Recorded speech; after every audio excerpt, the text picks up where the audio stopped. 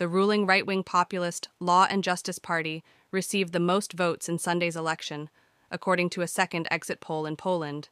but it is expected to lose its parliamentary majority.